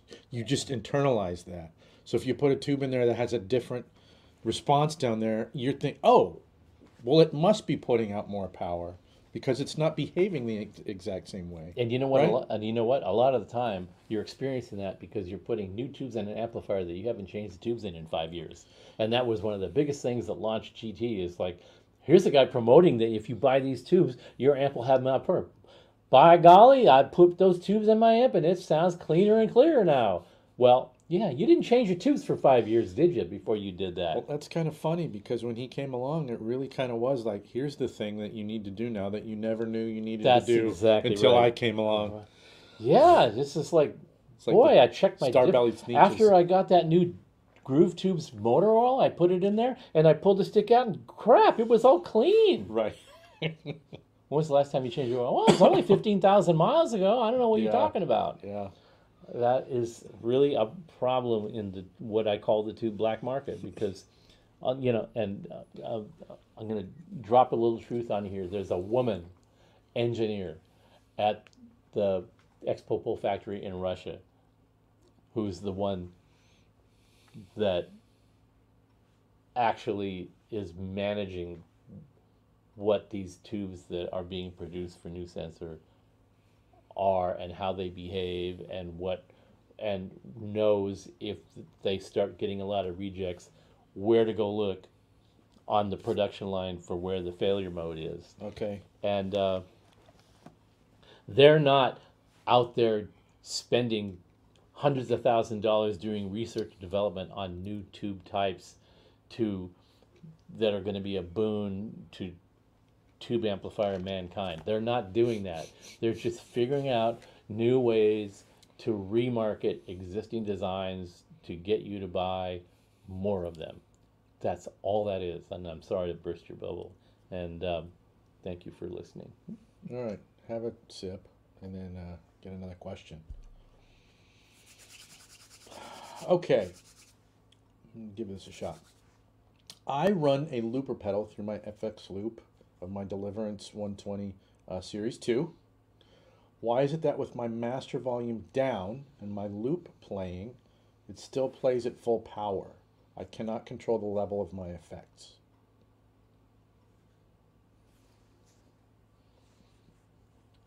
Put that question up so I can see it. Sure. Loop through the effects loop and Deliverance 120 with my master volume down. My loop. The loop is still plays full power. Cannot control the level. Well, that implies to me, if I'm reading this correctly, that you created a loop and then you changed your master volume setting to a lower level, but the loop that you created at the higher level is still at that level. That's because the looper pedal is basically a recording device. Right. And the level at which you record that loop is the level at which it's going to play it back. If you change the amplifier's volume, you're changing the master volume, which is before the loop. And and therefore, if you turn down the master volume level, you're just turning down how much signal is going to go through the looper the next time and out to your speakers. Whatever is stored in the loop pedal is stored at the level that you recorded it at. Still it's going screaming. to play it at that. Yeah. That makes sense. So, yeah, that is an issue. And the problem with that is the solution to it is to put the master volume after the loop. Okay, then what happens? The very first thing that happens is everybody's like going, when I turn my pedal on, it's totally getting compressed and distorted because you're sending too much level to it. The master volume is regulating the signal going to the effects loop and thereby to the pedal to make sure that you have a level that's not overdriving the pedal in the loop. So you have to have the master volume before that so that you don't overload the pedal. The downside is if you're using it for a loop, if you're using it with a looper, that's going to be the catch. Mm-hmm. And you'll if you look at David Torn's rig, he's got the rig that he plays through to get his sounds, and then he's got another rig that plays the loops that he creates, getting those sounds. Yeah. So he's got his pedals, he's got his amp, he creates these loops, but the looper is playing back through a separate system. Right. And that's how you control It's almost like that. He's got a guitar rig that he's recording and then manipulating it. Right. It's almost like a miniature recording studio in a sense. Right. Yeah. He's overdubbing himself. So Yeah. you have to play it back through separate rigs. Through a separate rig and then accompany that rig. Right. That's the way you have to do that. All right. Awesome. That was a good question, by the way. I actually had to use my brain on that one. I haven't been. I'll start putting all these up. Have you ever worked with a Baxendale tone circuit? And what do you think of it, if you know it? Well, that's one of those. That's one of those things that advertising people love to make uh, a point of. Oh, it's got the Baxendale circuit. Like, it's another marketing catchphrase these days. The Baxendale circuit was a equalization design, and it was created in the days when equalization first started becoming a thing, Okay. way back in the development of audio processing. And the idea was that these the audio uh, the audio industry is developing, and people are coming up with ideas, and some of these ideas become standard, like the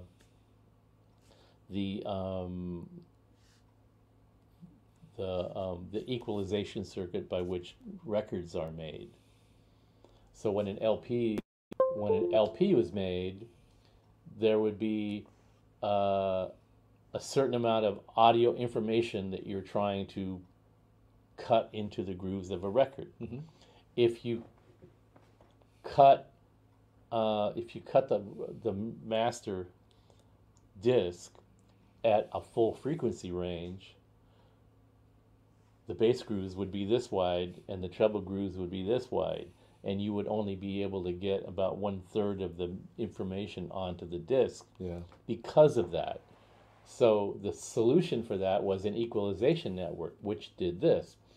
They rolled off the low end and rolled off the high end, or accentuated the high end, actually. I have to remember because I haven't looked at one of those for a while. But the equalization network jimmied the frequency response going to the LP so that you could jam the grooves closer together and get Right. more information on it. It was just like compression. The trick is that when you play the record, you have to play it through the reverse anagram of that filter network going into the record to restore it back to its original frequency response. I didn't know any of this. This is interesting. And that's called the RIAA, Record Industry Association of America, equalization curve. Huh. And that stayed really constant over decades and decades of making albums. It was refined a little bit, after about 30 years or something. But essentially, an RIAA curve is an industry standard used to enable the efficient production of the LP, the vinyl LP. Baxendale circuit is a different kind of thing, but the same kind of thing in that for audio playback and reproduction, it recognizes that at different volumes, your ears respond differently to high frequencies and low frequencies. You talk about this a lot. That's right. So what the purpose of the Baxendale tone circuit was for was, as you turned the volume down, you would turn the treble up and the bass up to compensate for that, so it still sounded flat. And if you played it louder, you would turn those controls down to either flat or even back them off a little bit, because your ears were sensitive enough that they didn't need the extra help of the boosting of the top Right. and the bottom. You could Again, get fatigued. Again, to try to simulate, try to get back to what the ears perceived as flat response, so that your brain would get a correct sense of the program material that was being presented to your ears, so that you could hear it and go, oh, that's the music and the sound that I recognize. Okay, so that's all the Baxendale circuit is a way to cut or boost the high frequencies and cut or boost the low frequencies in accordance with the behavior of your ears. That was the original concept of the Baxendale circuit. It was the original concept of any tone control circuit. The Baxendale one just did a little better job of pinpointing the areas where you would want to cut or boost to really make it palatable for most listeners. Mm-hmm. And tone controls that came after that started to get modified in response to the changes in the industry, which is guitar amps are being made. Some nutcase in Fullerton is deciding that the mid range is getting in the way of the horns and the vocals, so we need to back that off a little bit and jack up the treble and the bass so that the guitars would blend in with the band better. And it turned out that this guy's name was Leo Fender, and he kind of struck upon an idea, made some guitar amplifiers around it, and then somebody goes, "Wow, that Boxendall circuit, that's like way better than that monstrosity that's in the Fender amp." Well, the Fender amp tone control circuit serves a specific purpose. The Boxendall tone control circuit serves a specific purpose. Some people use the Boxendall circuit in amplifier tone control circuits, Ampeg being one of them, and there were others, primarily because they didn't have the technical chops to design their own, or they weren't like OCD people like Leo Fender, who had a vision and ears and could hear what a band was doing, what a live mix sounded like, and how he could manipulate this circuit to be not necessarily accurate, but appropriate to the application. And that's where you see a disparity, a diversion from this being a tool to aid the listening experience, and now becoming a tone coloring tool to aid in the development of this new guitar amplifier technology. The guitar pickup, the bodies kind of, the wood bodies kind of mid-rangey, not a lot on the bottom end or the top end. If you make the guitar pickup have better bass response, it picks up more hum. And then this other guy at Gibson, he's kind of a psycho too. He goes, well, the way to get rid of all that hum when you try to get more bass response is to make two of the pickups and flip them opposite each other and wire them together, and they'll cancel out that hum. Great, okay, that solved that problem.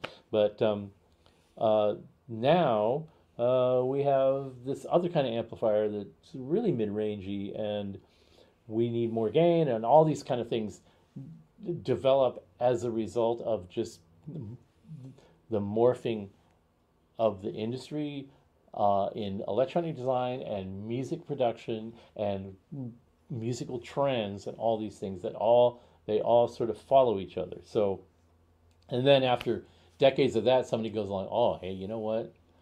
What's really bitching about our amps? We got that Boxendall tone circuit in there. Well, great. Then you go and look at the schematic and you went, well, it is a Boxendall, but it's actually a modified Boxendall. They took the high frequency component of the Boxendall circuit and expanded it so that now it covers down farther into the mid-range. It delves farther into the mid-range and gives you a different mid-range character, more manipulation of the mid-range than the classic Boxendall. And the same thing on the bottom end. Yeah. Well, let's really we need a little bit more bottom end boost out of this. Okay, well, you increase the low frequency extension of that circuit by manipulating some of the components, and then it becomes a modified Boxendall circuit. And I think a lot of people just like to throw the word Boxendall around, but the reality is it's just another way of doing a tone stack these days. And so you really have to ask the question in the context of what?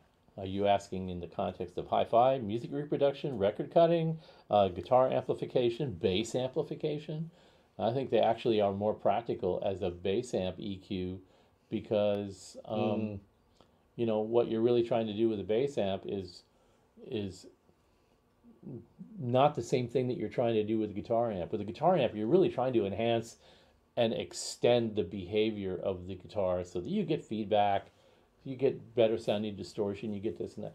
Bass players generally want fidelity, power, and full frequency response, and they don't want the amplifier interfering with the sound of the instrument. Some people don't. Jack Bruce would argue with you, and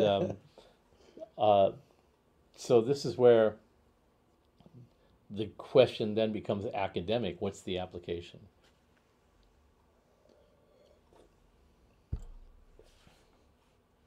Very well done. That's all I'm going to say about that. All right. Here's another question. Been a PS2A owner for a couple years and love it, but now I'm starting to look at your amps for the first time. What was your inspiration for designing the Deliverance model? I kind of know, and I think Okay, you we answer talked that about one. it. Well, I mean, to me, the thing that always stands out to me is that it was essentially your answer to, hey, when are you going to do like an 80s Marshall thing? When are you going to do a JCM 800 kind of thing? When are you going to do your take on a JMP? Yeah. And you went, how about I don't do that, but I do my idea of what would stomp all over one. Am I correct about that? Yeah. I mean, you know, yeah, in broad strokes. In broad strokes, sure. You know, and also I think that was the amp where you took a look at what you'd done and you said, you know what, we have a lot of stuff that all of these amplifiers do. Mm-hmm. A lot of functions. And was Erico involved in this? Absolutely. Saying, hey, you know, people go, well, what's the Fryette sound? These amps can do a lot of different things, but what's the Fryette sound? And you're going, well, it's always been in all of the amplifiers, but let's make it crystal clear and take away all of that stuff. She actually pulled a fast one on me. She said, "What is the Fryette sound?" And I'm like, "Well, it's that." Yeah. Well, what is that? I'm like, "Oh, okay. I'm getting put on the toaster now. Fine." But in essence, what she was saying was, I listened to records. She's a musician. She is a music aficionado. She's got great ears, and she's got specific tastes. So she's able to make a delineation between different kinds of sounds, and then, like guitar players, how did they get those sounds? So and then she progresses from that to, okay, I can tell when I'm listening to a Marshall amp on a record. I can tell when I'm listening to a Mesa Boogie amp on a record. I can tell when I'm listening to a Fender amp on a record. I don't know about Vox so much. I don't know about Ampeg so much.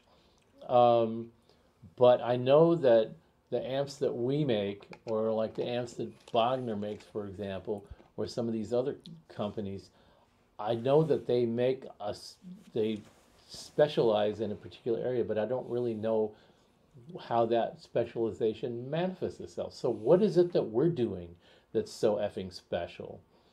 And I have to go back and revisit my brain and say, well, you know, there were things in all of those that I felt needed to be fixed and expanded upon.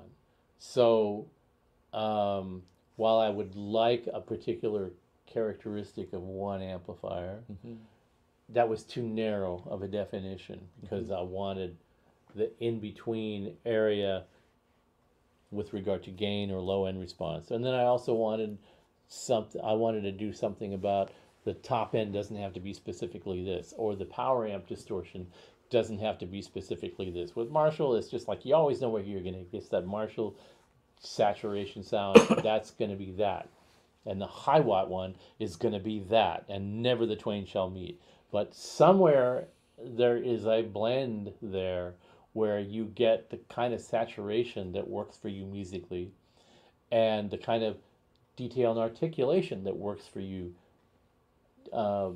intrinsically. And it doesn't necessarily mean that, oh, you're just blending and somebody's going to take this and they're going to interpret it. Oh, yeah, you're just talking about blending high watt and Marshall, and that's what Fryette is now. No. Oh, that's all you've ever done. Yeah, and that's not it at all. There is the onset of distortion, and then the decay and the bloom after the note. And what kind of frequency blend when you hit a power chord is it that makes the hair on my arm stand up when I hear that? And I needed an amplifier to hear that. So yes, in a way, are the Fryette sound is not as easily defined or pigeonholed as other amps because it's a little less specific, but it is a broader sonic picture. And then she says, okay, well, what amp, take one of our amps and set it up to what you consider is the essential Fryette sound. I want to hear that, and I want to hear what you do with it. So I took, I think it was a CLX head at the time, which is an EL30, the EL34 version of the Ultra Lead, and played through it, and I set it up the way I like it. And then she said, okay, so play play a Sex Pistols song.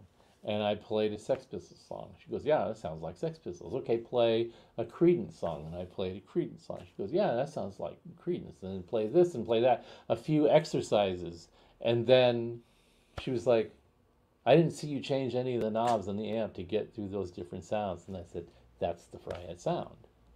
It has the range and the capacity to give you this range of expression without having to do this to the amp all the time. But if you needed to make bigger jumps from one MO to another MO, then you really needed to go to a different channel and set that up differently to get into a little bit different of a universe. Yeah. And that's why they were channel switching. But if you didn't have any of that, if you just had one amp that covered the range of expression that you're talking about, what would be the base setup that you would use? And that's what I did. And she said, okay, my vision is that should be the thing that we try to convey to the end user, and we should have a model that specifically does that without all the other bells and whistles that they think they want, because that's not going to get them any closer to where they're trying to get than just having an amplifier that gives them that sonic expression in the first place. Right. So that is what gave rise to the Deliverance. It was her vision that we needed an amplifier that explained that mission just by plugging guitar into it and go, oh, I get it. So, Erico is double checking your work right here. Right. Well, I'm sure she's going to want to, expand upon that, and you're certainly welcome to do that. Oh, I think I know what's happening. So let's see if I articulated that clearly enough for the person who actually had that original thought in the first place. Well, because we are so pissed about that here or here or here or here. Why did it stop? We got stalled. What happened? Oh, there we go. Okay, so let's get you over Okay. here. There we go. Hi, Nico-chan. Hello. Well, because we are so pissed of the customer, artist, I don't remember who that was. It was black clothes. I don't remember. Somebody in black. Okay, that narrows it down. So Black Sabbath, Black No. Crowes, Johnny Cash. our amplifier has so much knob and it's channel switching. Mm-hmm. And said, well, anybody can make the sound if you have that much switch and channels. So that means that means you guys don't have a sound or something like that. And then I was so pissed when I heard from that customers. Was that the guy from Nine Inch Nails? No. I don't remember. Don't say no, don't say. I don't know anymore. Yeah, I don't remember who that was, but I was so pissed about it. And then I ask you. That's a good moment right there. I ask you, what is our amplifier sound? People said the 3-channel amp with the channel switching. I mean, 3-channel with the all those flipping knobs and push buttons and kind of stuff. And so many sounds, so many stuff. And you guys don't have any character or something like that. I was so so mad about it. Mm. And I ask you, what is our sound? And then you told me, tones is not an amplifier. Tones on your finger. If you're an experienced person, you wanted to know what to make or how to make. You love the sound. You know what tone you wanted to make. If you know what kind of tone you wanted to make, then your fingers should remember. Your brain should remember. Hmm. You just have to practice to. If you hear it in your head, you can play it. You can recreate. Mhm. Doesn't matter what kind of gear. Mm-hmm. And we are making those gears so easy to people to recreate their sound because tones on the finger. Mm-hmm. And I said, okay, but a lot of people complain about our amplifiers, too many knobs and too many switching. Can you do it without all those knobs and channels? I said, absolutely, And of then course. you said, yeah, of course. That's the easy part. That's the starting point. Yeah. Yeah. That makes sense. I remember the first time I visited the shop, first or second time, I had bye Nico-chan. Was this before or after we threw you out the first time? No. Threw me out. Oh, never mind. I didn't have any experience with your stuff, That's right. and I had heard all the normal stuff. These are metal amps, whatever. And when I showed up, you were playing Cream through, I don't even know what head. But I was like, sounds like fucking Clapton. Mm. You were playing like a solo. Crossroads. Yeah. You were playing the solo note for note. Yeah, I did. And I was like, what? I was a little obsessive about that, I admit, yeah. Oh, okay. But that was, a ding ding ding moment for me, thinking that I was just walking into a room full of, chuggity chugga brutes. Well, the first time you came in, when we were screwing around with the GPDI. And the LX2 and the power station were all floating around. Yeah. Yeah. What you got there? I got the bitchinest junk box guitar on the planet. So we got Buzz's new bridge. Mm-hmm. Anything else since the last time I saw it? So this is a guitar that a lot of you already know about. And for those of you who don't know, I built this in 1980. In 1872. Yeah, from junk parts, except a nice pickup, and the rest of it was just parts I scavenged everywhere. And it eventually got a new neck made for it because the neck that I had scavenged was okay, but it wasn't great. So when I had some extra dough, I had a friend of mine who's a really good luthier. I had him build me a neck that was suitable for it. And then I dinked around with it a little bit and made changes over the years, but for the most part, it's basically stayed an Esquire with a 68 Tele pickup in it. And I think the neck that I'd gotten for it originally had these, whatever the tuning gears were on it. And so when the guy made the new neck, I just said, use those same tuning gears off of that neck and put them on here. And he's like, yeah, right. And it pretty much stayed that way for the last 20 years. And then I was never really super thrilled with the neck, and I was talking to Bruce Nelson, who is Dean DeLeo's guitar tech, among other people.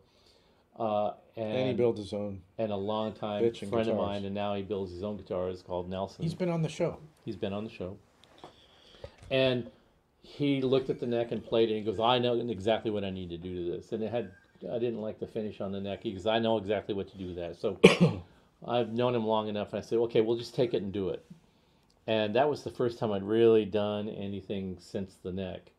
And after he gave it back to me, it was just like wonderful to play. And I played it at a gig, and I was just having so much fun playing it that when that gig was over, I asked him to what else do you think that we should do? And he says, well, I think it's probably fine the way it is. You might want to change the tuning gears.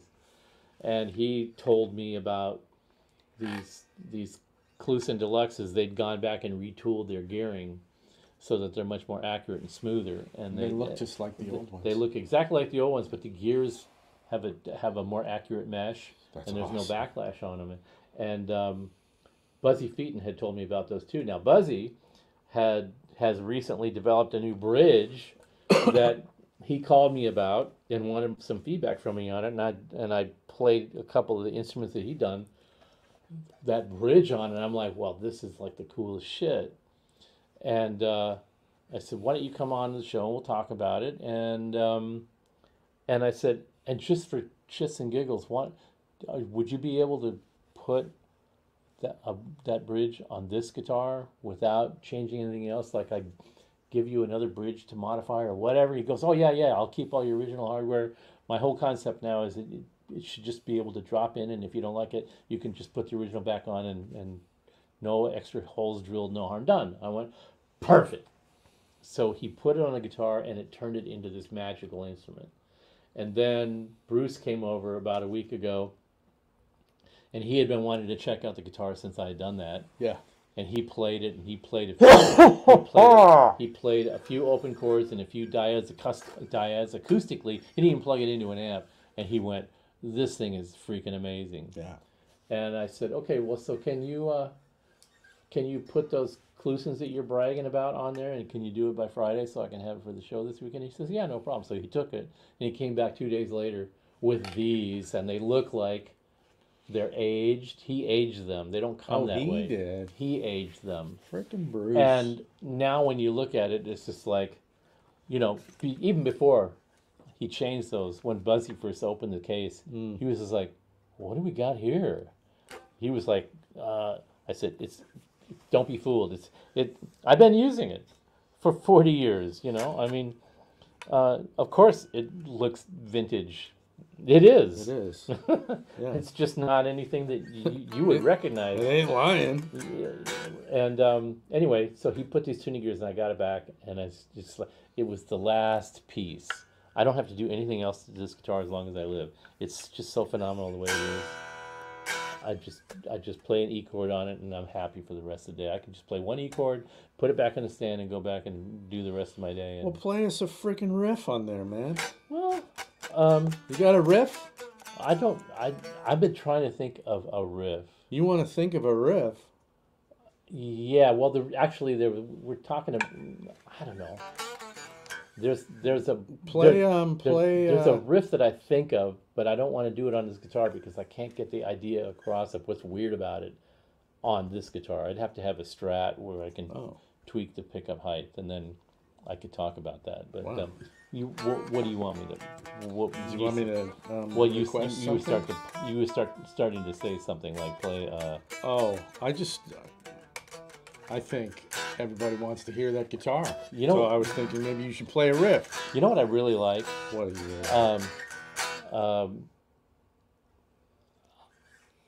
I like the guitar solo on Outside Woman Blues because it's such a funny little solo. Oh. It's one of Clapton's most understated but really finely executed guitar solos. It's not amazing, wow. It's just one of these little curmudgeonly little guitar solos that it sounds like he's fishing around for ideas while he's doing it. And the execution is not fine. It's just what it is. And every time I listen to it, it just makes me smile because it's so spontaneous and practically nothing but cool because it's just so thrown off the shoulder. Like, I could have done this in a coma. Yeah. And it holds up so well after all this time over practically nothing. So that's what I dig about it. And by the way, I did work out a preset where I can have the microphone going and have the sound happening without turning off the vocal mic. Now I just have to Oh, hey, wait a minute. Bruce is in the chat. Yes. Hey, Bruce.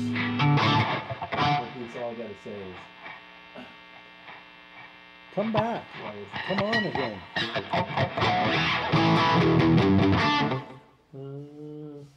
let's see, am I on the right preset for that? Yeah, I am. Like I said, so you guys are hearing it out there, I'm just not hearing it here, but now I am. Do you have to mute the mic in order to No, I actually don't. So we can comment. At that level, it won't feedback. Okay. With Well, the if talking it mic. sucks or something, people. But, I mean, everybody knows this. And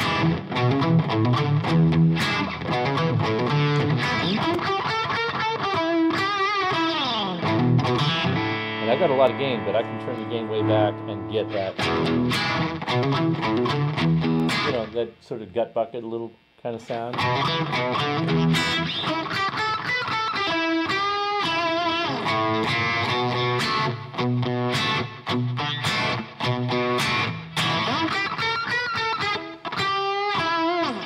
But that's not the part that's cool about it. Okay. The part that's cool about it is the guitar solo. All right.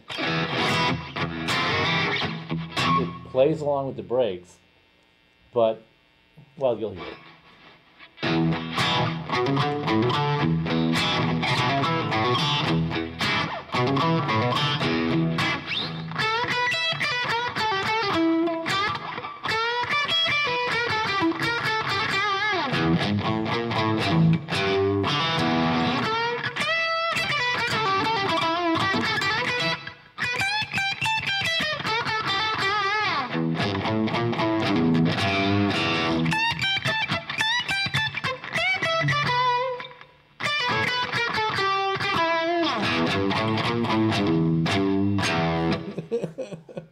It's just a goofy little thing, right? I just like seeing how happy you are playing.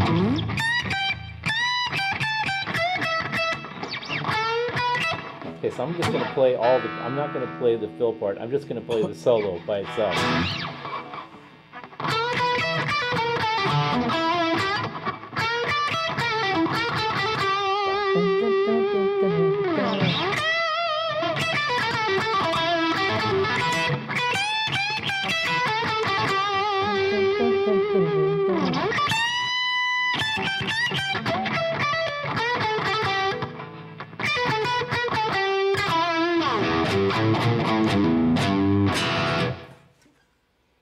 It's just such a throwaway, and it's not terrible. It's not the woman tone. Yeah.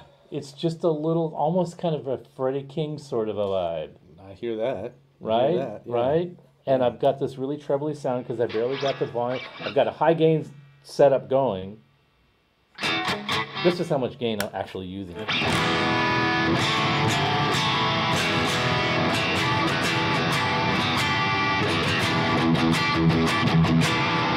And I can actually get it a little more.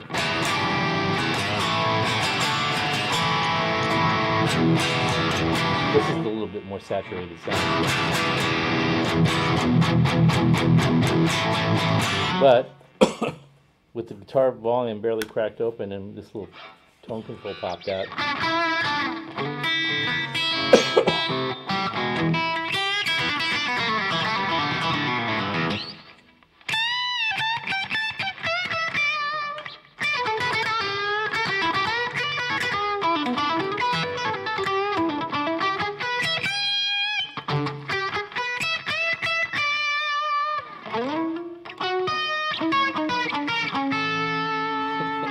Got that same sort of vibe that Jimmy Page has, where it was almost the expression of what the solo was saying, rather than the tone, was the most important part of it. It could have been any tone. Oh, it was kind of like a rinky-dink tone. Yeah. It wasn't this huge, gainy, bloody, rich, Yeah. thick, womany, whatever. It was just this rickety little tone. Same kind of tone as on this riff.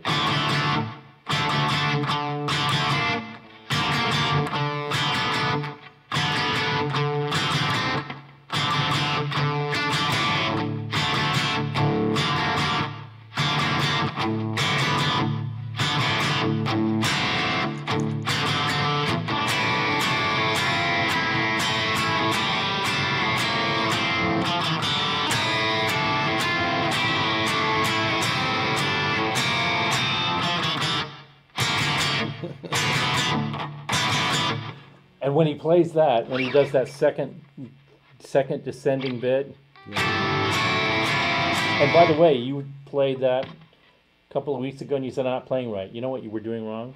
You were playing the parts right, but I played Kashmir? yeah, you played that part and you were going, that doesn't sound right. You weren't playing the open strings on the top. That's what was missing. You were playing instead of this. See the difference? I think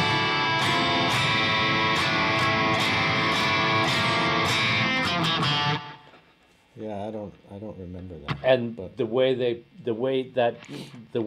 riff, the way that descending chord pattern resolves is a note in the bar gets drops.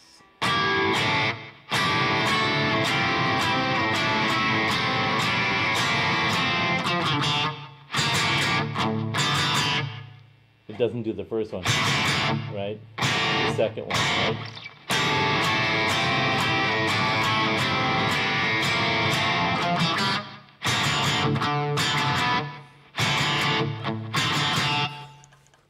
And that's kind of when I listened to him play that, demonstrating how he played that song, he was just using a not special amp. Mm-hmm. And just a medium amount of gain with a little bit of sparkle on the top, and it was like, well, that's the sound. and the great thing that was the Dan Electro yeah, guitar too, right? but the great thing about it, I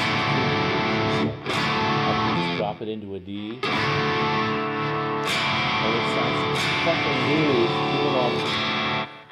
Guys, I mean, I have the guitar volume on 1 on this. It's such a giant. This.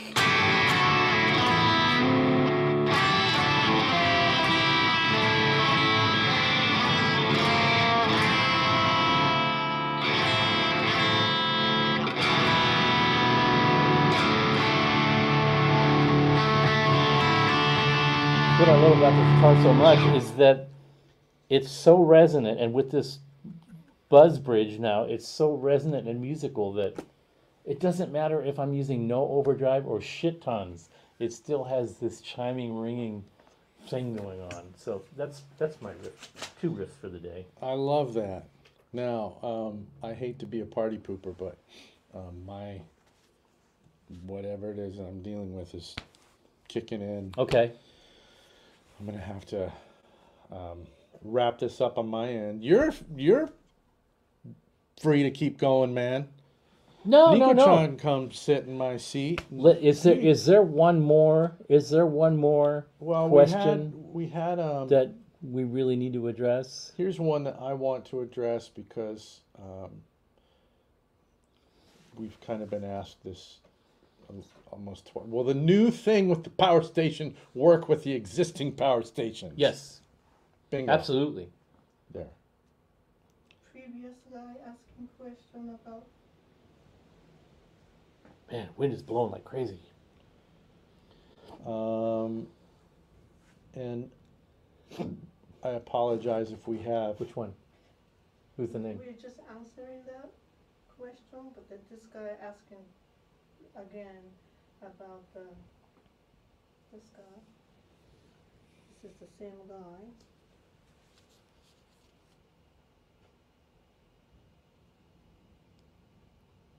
Oh, the Deliverance is not up on the site anymore. Is it discontinued? No, it's not discontinued. The reason it's not on the site anymore is because the new release version of it is going to be up there in a couple of weeks. So we'll have a lot to say about all that when that comes to pass. And probably 2 shows from now, I think we'll actually feature it and talk about it and mess with it. Wow. It's done. It's in production. We're going to start announcing it, and there's going to be the guys doing reviews on it and playing it and demoing it, and that's going to be happening in the next few weeks. So it's coming. It is awesome. There's a lot to talk about, and not much to talk about at the same time, because it's just an enhancement and an evolution of what it was, and just got a little better and nicer and more fun to play. I think Mark earlier on, when we said we were going to do these once a week, he's like, "Oh, great, more opportunities to say." There's nothing else to comment on. No comment.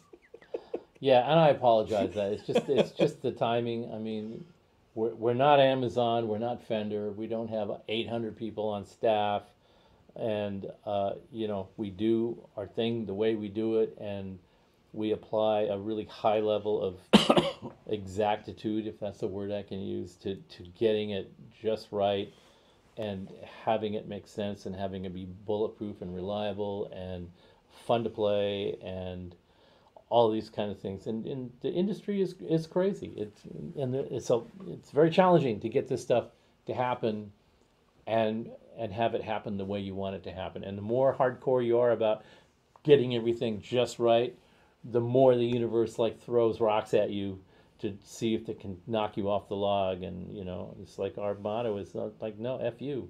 We're going to do this, and we're going to do it our way. We're going to do it right, and come hell or high water, it's going to happen, and it's going to happen. So, yeah. So next week we'll figure out something to talk about where we don't have to play hide and seek with what's going on, because we just don't want to give you any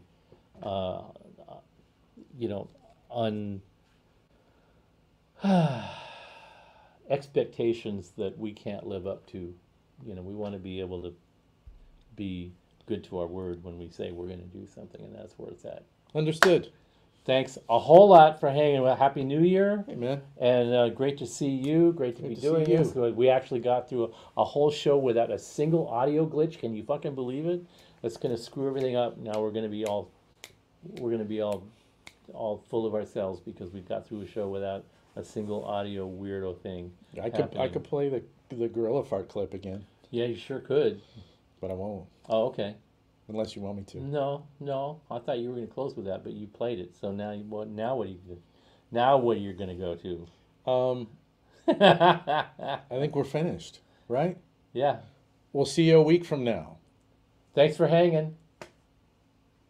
Is that it? That's it. That's it. All right, you guys. Thanks so much. See you next week.